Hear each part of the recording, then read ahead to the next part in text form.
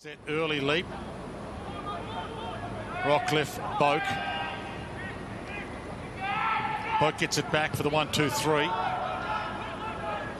And getting there late, but got there big time in the end was Georgiades. So Mitch Georgiades, son of John, who had an 8-goal VFL debut.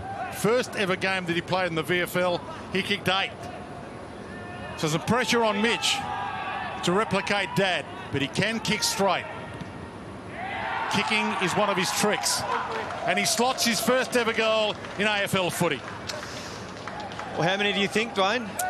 Well, look, you'd be happy with a couple. His dad only played 15 games in the end.